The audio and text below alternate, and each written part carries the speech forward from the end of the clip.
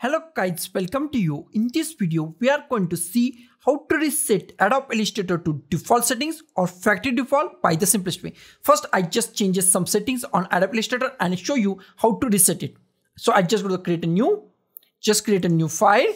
Now I make some changes. You can change anything on Adobe Illustrator. We can easily back them, close all tabs or all groups. Now I want to back to my factory default or the reset my settings. Okay.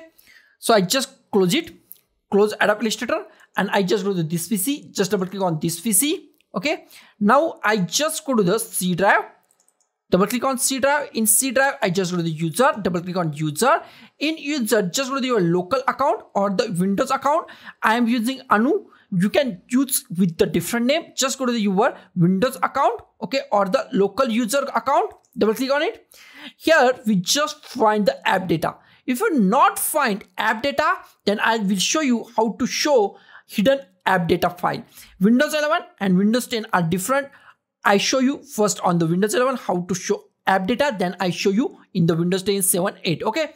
So I just go to view and I just go to show. And here we find hidden items. Just click on hidden item. And here we find app data. Now I just go to the Windows 10.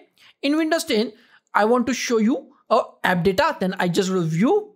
And I just go to options. In options, I just go to view. And here we find hidden file and folders. Just click on show hidden file, folders and drivers. Applied. Okay. Now here we find app data. Now I just go to back to my Windows 11 PC. So here is my app data. Just click on the app data. Double click on it. Now here we find roaming. Just go to the roaming. In roaming, just go to the Adobe. Just go to the Adobe. In Adobe, here we find Adobe Illustrator, then our version number or the number, then just go to the settings. Here we find Adobe Illustrator settings.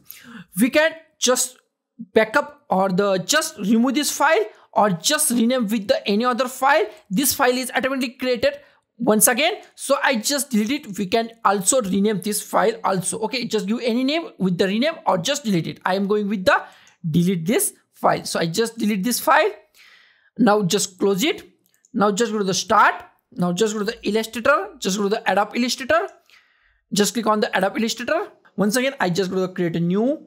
Just click on create. Now here is all data or all settings back to the normal position or the factory default settings or the default settings. So guys, this is the simplest way to reset Adobe Illustrator to default settings or factory default. So guys, thank you for watching this video. Don't forget to like, share, comment on this video and don't forget to subscribe the channel.